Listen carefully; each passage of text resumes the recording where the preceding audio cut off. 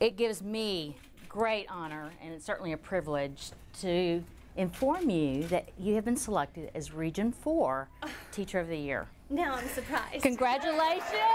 Yay! At a surprise announcement, Kimberly Scott, the 2015 FCPS Teacher of the Year, was told she's been selected to represent FCPS in the State Teacher of the Year competition. Ms. Scott, an English teacher at Franklin Middle, is one of 8 teachers in Virginia in the running for State Teacher of the Year. Right before these people came in, you remember what I just said to you. I have a sign over on the board that says, "What you do matters," so think about what you do. And I think I shared with you last week what a privilege it is for me to walk in the building every week, every day. And I think about what I do every day when I walk towards room 211.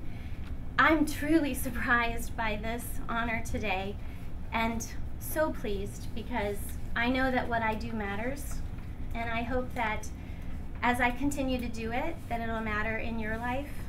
And I'm just really fortunate to be your teacher today, and looking forward to all of the learning that we're going to do together today and tomorrow and all this year. So.